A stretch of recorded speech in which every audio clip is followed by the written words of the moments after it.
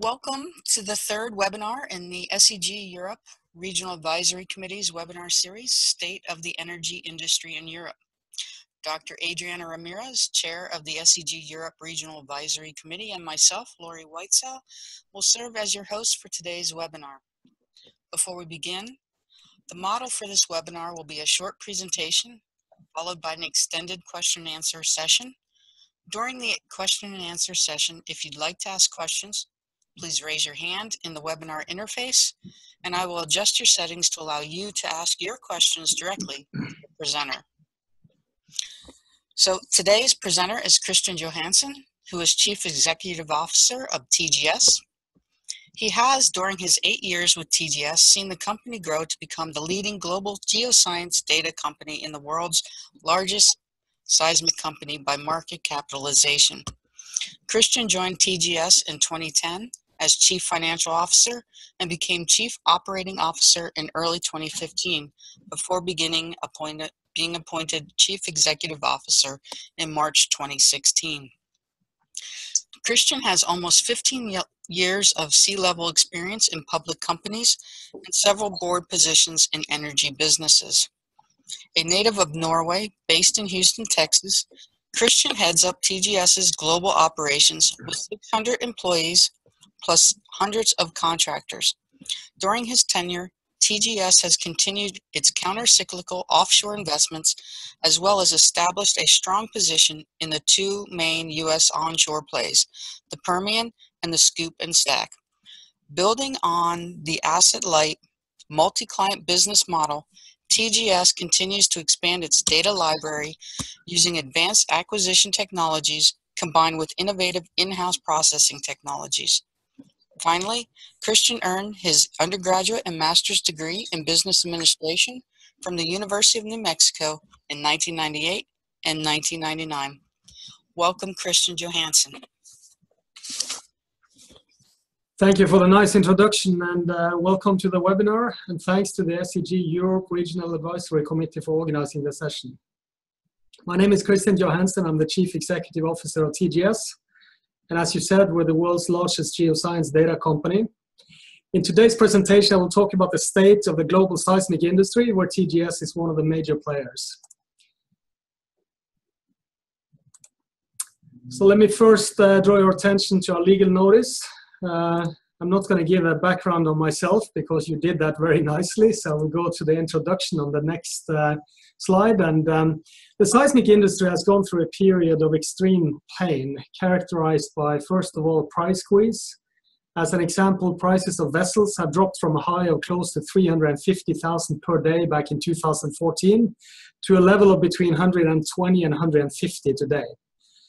There's also been somewhat of an inability to differentiate through technology. In fact, all companies haven't been willing to pay a premium for technology, and seismic companies haven't really been good at standardizing technology either. There's also been a lack of discipline, where we see several examples of overshooting, which obviously don't benefit anyone. We've seen financial restructuring, where big companies such as CGG have gone through Chapter 11, while smaller companies such as Dolphin went bankrupt. And as a result of the lower vessel rates, as a result of the price squeeze and some of the examples I mentioned above, we've seen significant vessel stacking in our industry. And this is not the first time that we've seen this. Yet seismic provides a compelling and critical value proposition to E&P companies.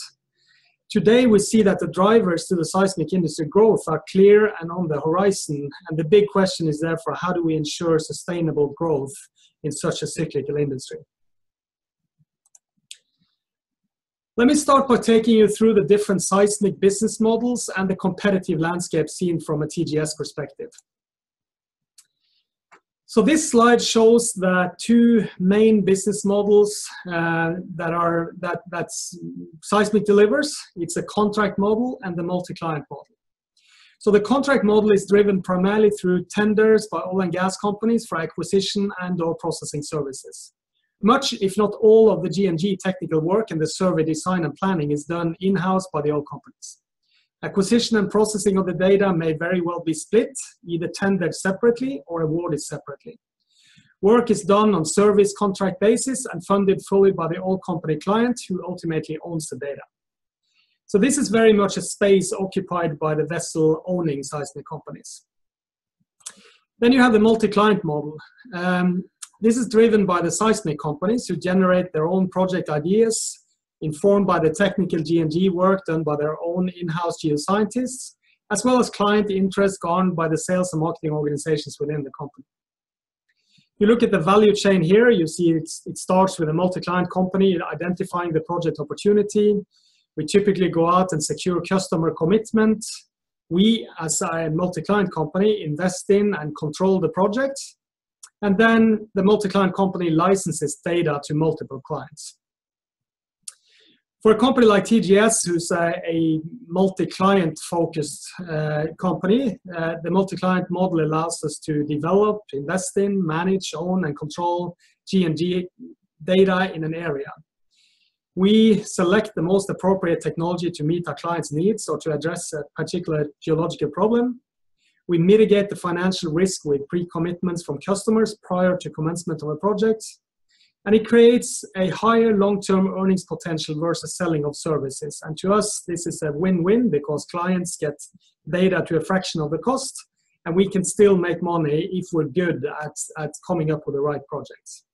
So that's the two different business models you see. And then from time to time, you see that some oil companies have been trying to do this group shoot model, which is to me very similar to multi-client.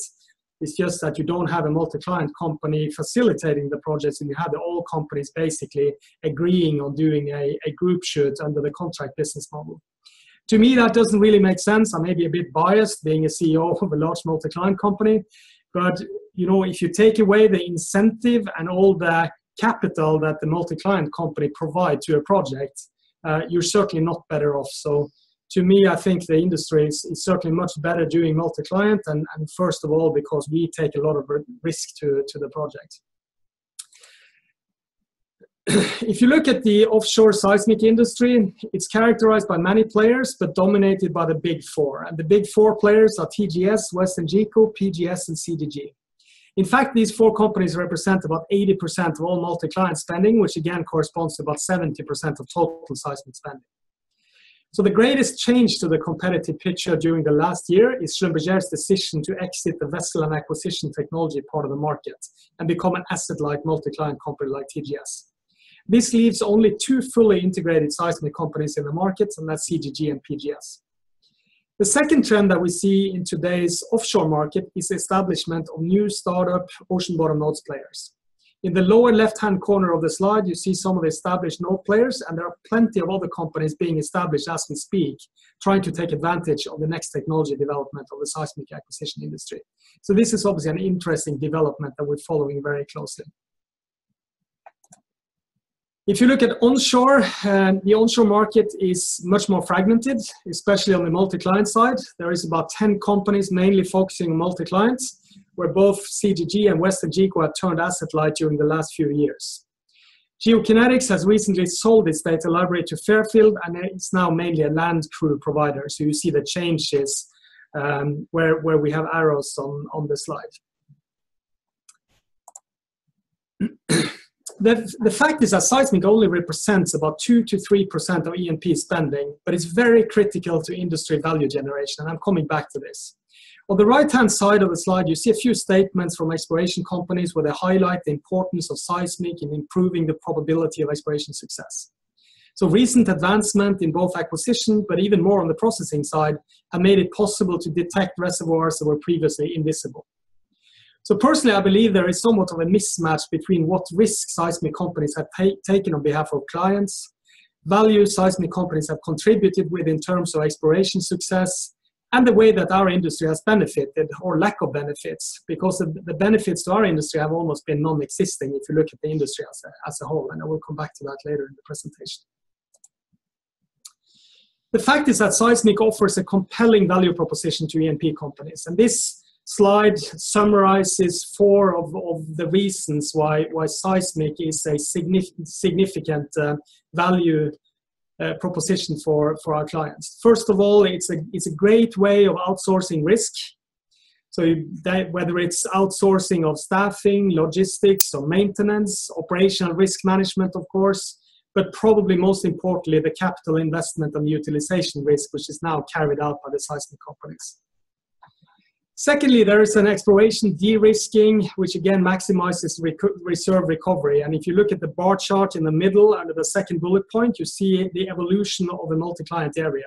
This is just an example from TGS where you show how we have developed an area in the Atlantic margin in Norway over many, many years, where it typically starts with gravity magnetics or multi-beam or some very relatively cheap products where we do regional interpretation of that. We do 2D seismic on top of that.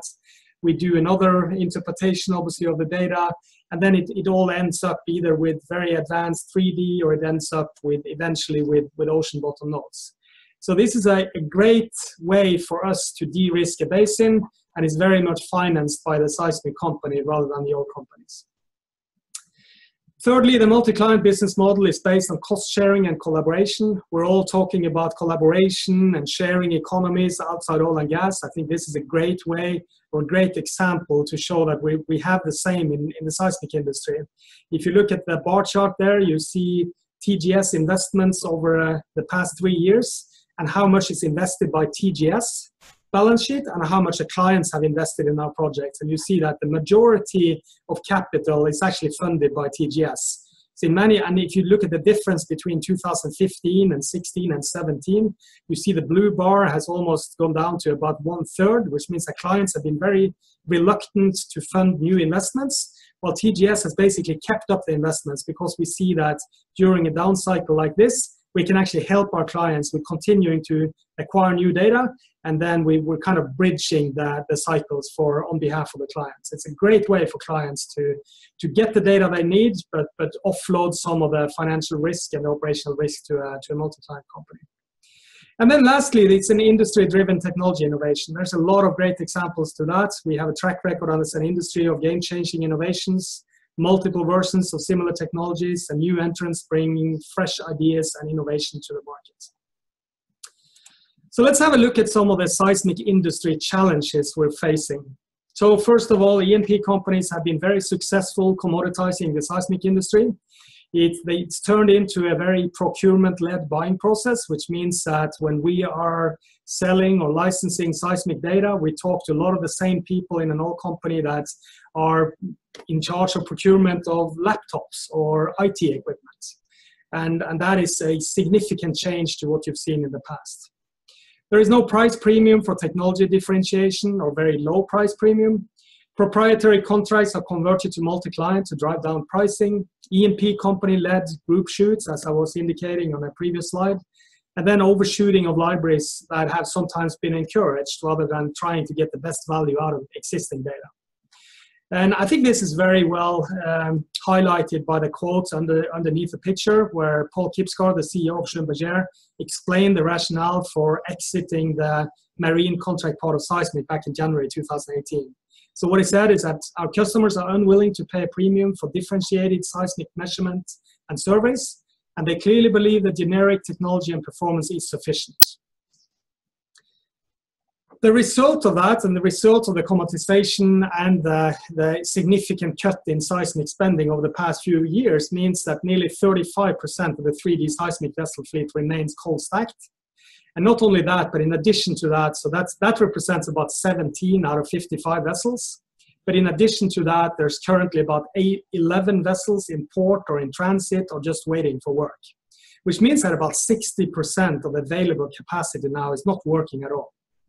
And it could have been even worse because the seismic industry has been quite good at cutting and scrapping capacity. So at the peak, we had about 65 vessels. As you see, the total capacity today is down to 55, which means that 10 are gone forever. But then there's another 19 that are cold stacked. And if you look at this compared to other oil service industries, seismic has been quite good at stacking capacity in the down cycle. But it doesn't help much because despite the fact that we've cut down the capacity to about half of what it used to be, as you see on this slide, you see the blue bars, that's a number of vessels operating. And if you look at the prices illustrated by the blue line, you'll see that despite the fact that we've reduced capacity overall in the industry by about 50%, prices have dropped even more. So it's certainly a necessity to do such a dramatic change in the supply model based on the significant cut in seismic spending. And the result is that the industry has lost about $4.5 billion during the last 3 years. And these are just the publicly listed companies that we have available numbers for.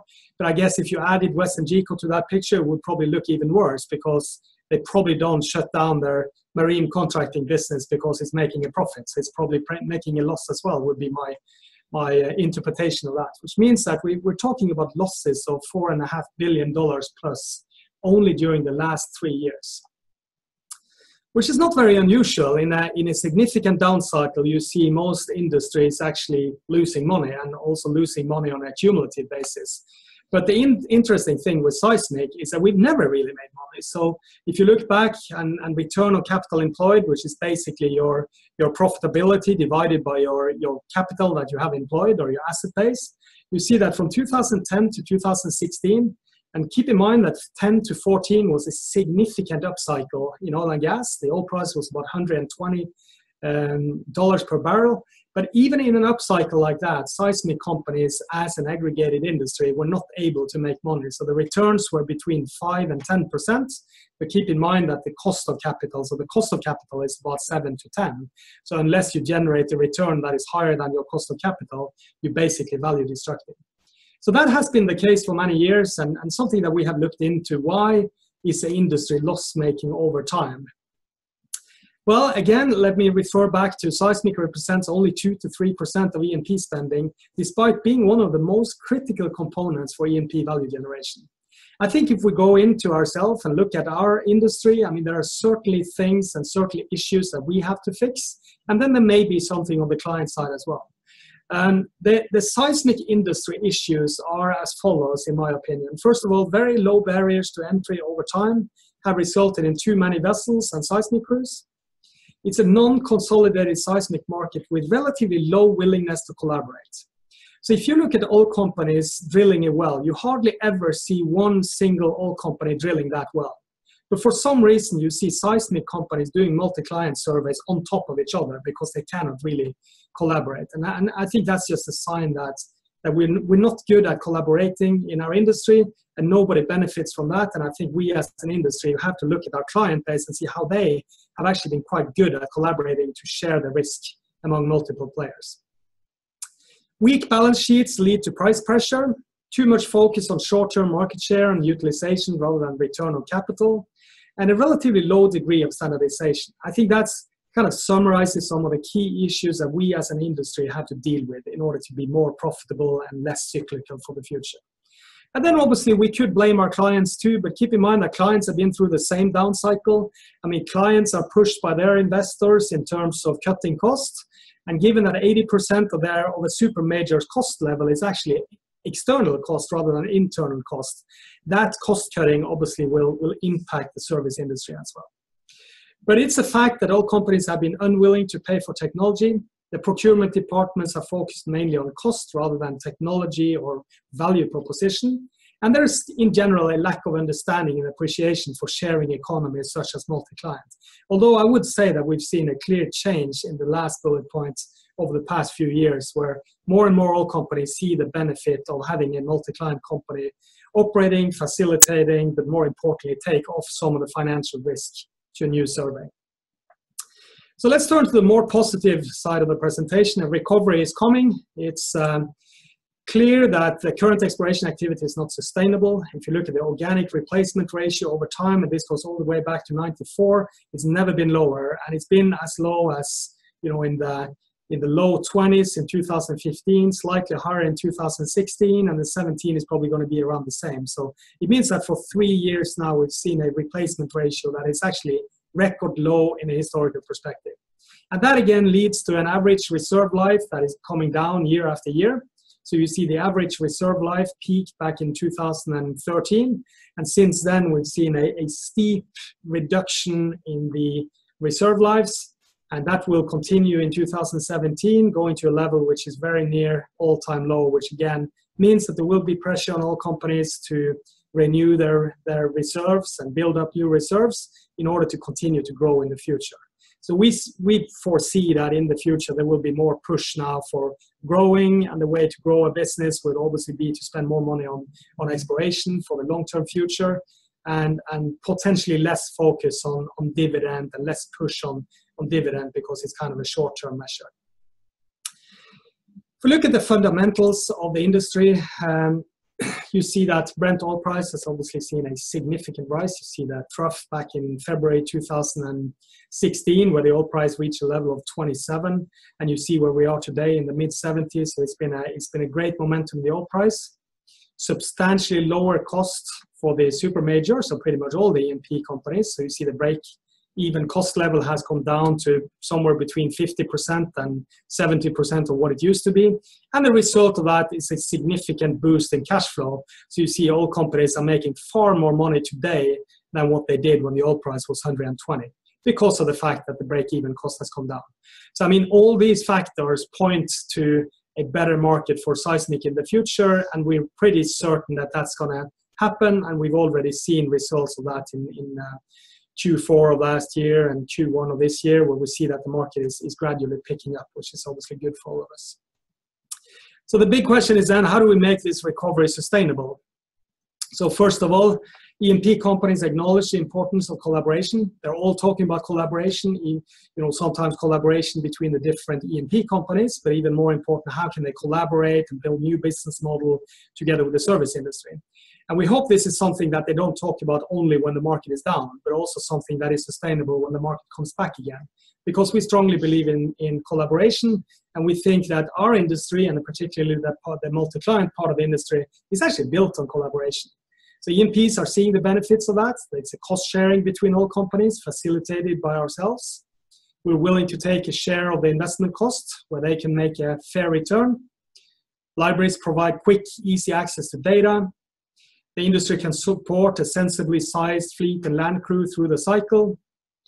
We frequently use test and prove new technologies, strong incentive for the multi-client companies to apply new technologies in mature basins, etc., etc. And what you see from the bar chart to the left here, you see that although seismic spending, so this is the global E&P's total seismic spending back in 2013, it was about $9 billion. That's what they spent on seismic. And you see 38% of that was in multi-client, and the rest was basically contract seismic. That has completely changed. So in 2017, the total spending has dropped back to about $3.6 billion.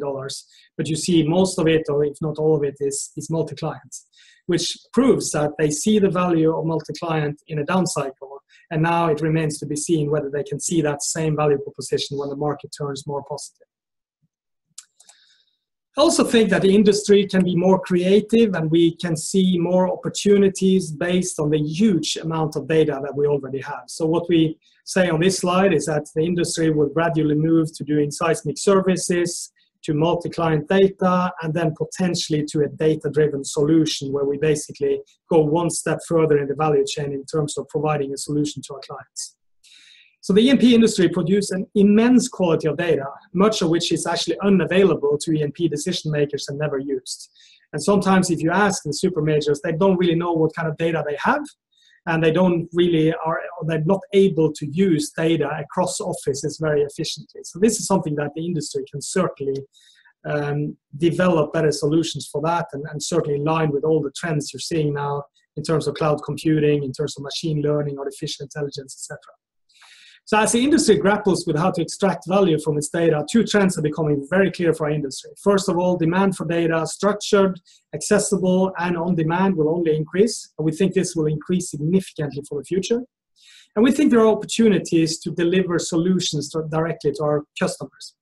I don't think that you will see, the super majors, the global super majors, buy a lot of solutions from the seismic industry or the data industry, but I think there's a lot of smaller companies, especially US onshore and elsewhere in the world, who don't have the capacity to do some of this, and who would eventually look at new business models of licensing seismic. And that could be subscription-based models with some data analytics and solutions.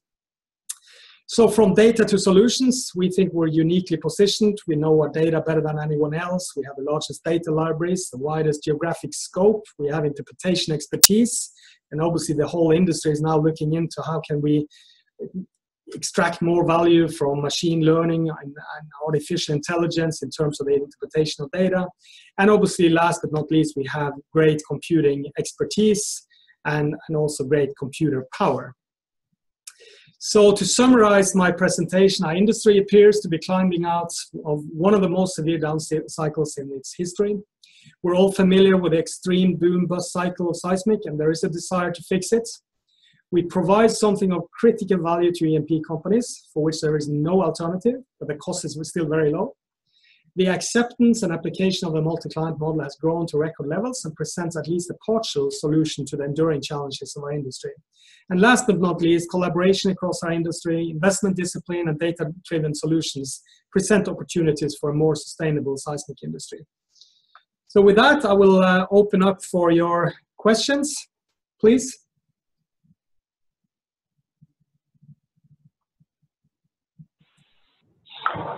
Thank you, Kristian. Okay, I have moved a participant, Greg. I'm going to unmute. Oh, where'd he go?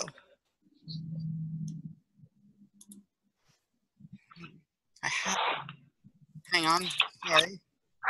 If you have a question, please raise your hand in the interface. And if you can't raise your hand, please provide your comments in a chat.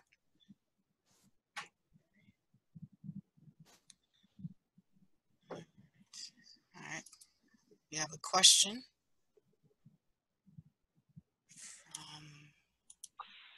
from Marianne. Marianne, please go ahead and ask your question directly.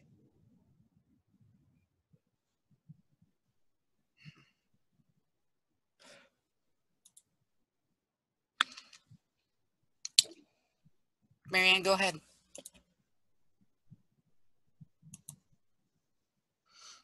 All right. So I'm going to unmute. Marianne, go ahead and ask your question, please.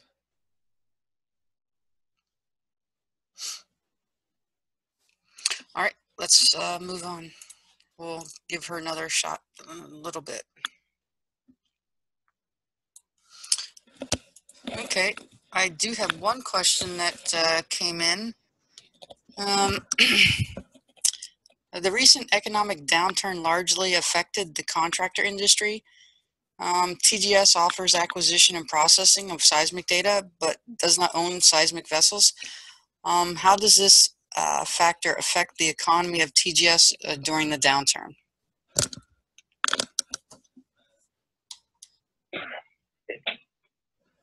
Kristian, you're muted.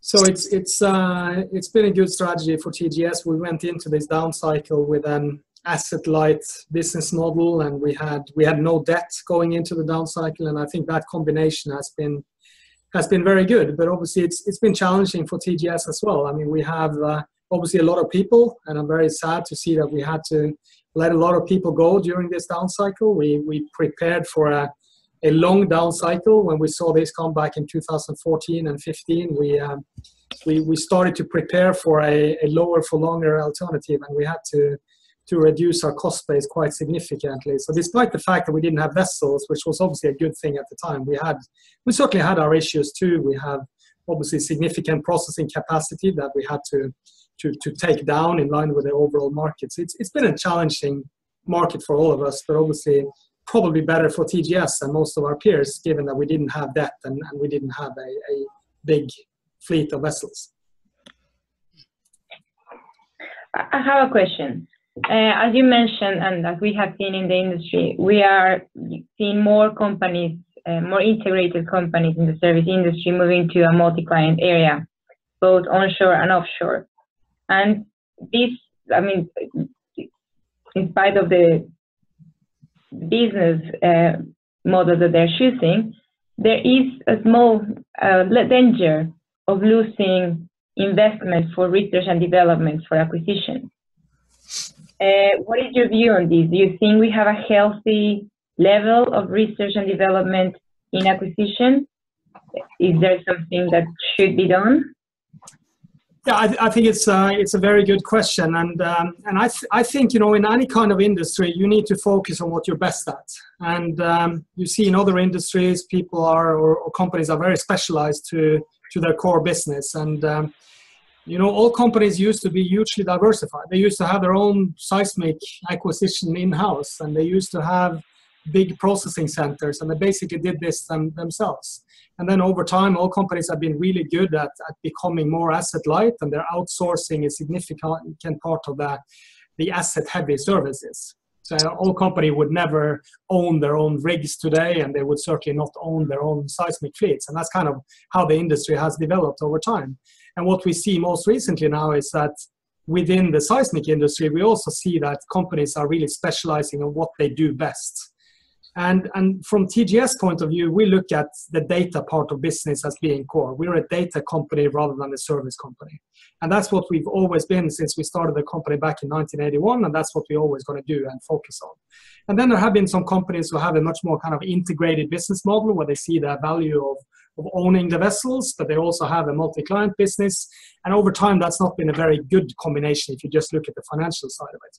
But then the interesting question is obviously, okay, but someone's going to own vessels and someone's going to invest in acquisition technology. And I think the market will adjust itself over time. I think some companies realize that that's what they do best. And over time, you will actually make money if you're just very, very focused on what you're good at. And there will always be a need for that. And the fact that TGS is asset light and we don't, you know, necessarily own our own vessels, it doesn't mean that we don't develop technology, because we actually spend a lot of R&D money on developing even acquisition technology. But we do that in alignment with our partners, and we work very closely with some of our suppliers to develop technology. So we have very interesting discussions with nodes suppliers because we see that that could be the future, and we make sure that we help them develop technology and certainly help them to commercialize the technology. So there are many ways to think about this. But I think you will have to let the industry adjust over time, and I think it will all be good, because if all the companies focus on what they're best at, there will be some pure play shipping companies in the future, like you see in LNG, or you see that in other shipping industries. You see that some companies are doing the shipping part of the market and some companies are doing the data part of the market. And I think that's how it's going to play out for the future. Do you foresee more specialization in the industry, perhaps? Yes. Thank you. Okay, well, we have a question from one of our attendees in the chat, and the question is, prospective areas are offered by governments to oil companies in blocks by bidding rounds. These blocks are then developed by oil companies for exploration and oil extraction and are not shared by oil companies to other companies. How does a multi-client business model work in that situation? Yeah, it's obviously more challenging. But you still see multi-client activity over held acreage, and it's not the traditional way of doing multi-client, where the multi-client company comes up with an idea and they shoot seismic and then they license that to multiple parties. But you will still see that there could be interest for doing multi-client over held acreage. Typically, the trigger to that would be that you see that down the road, or 2 to 5 years down the road, there will be some farm-ins to that acreage. So that will obviously present an opportunity to sell more data. But what we also do quite successfully as an industry is that we use that, so we take advantage of that particular block that is already controlled by one company, but then we combine that with a bigger survey where you could touch into some open acreage and create a very good multi-client product. So even if we focus on multi-client, we're very keen to look at opportunities to turn bigger proprietary surveys over held acreage into multi-client. We see great potential to do that as well. Okay, we have another question. The exploration industry is starting to use more ocean bottom seismic nodes for exploration. How does TGS view this business area? Yeah, we look at ocean bottom nodes as very interesting, and I just showed a slide today where you see how the industry is kind of broken up in different areas, and it's probably the highest growth area right now, where you see a lot of small startup companies being established. You see a greater appetite from our clients to do ocean bottom nodes.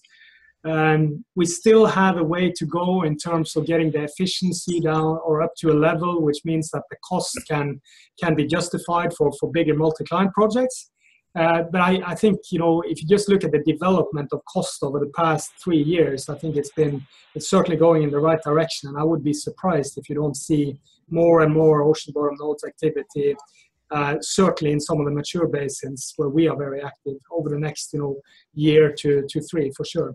So this is certainly, you know, very good for our industry in general.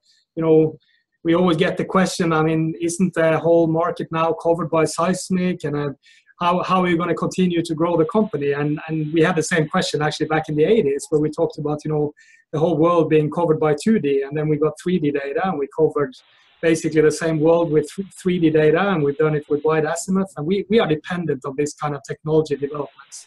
So in terms of ocean bottom nodes, we're following that development very closely, and we're actually working very closely with some of the key players there to make sure that they can commercialize their business and be successful in the future, such that we can apply their technologies in multi-client. Great, thank you. Anybody else have questions for Kristian?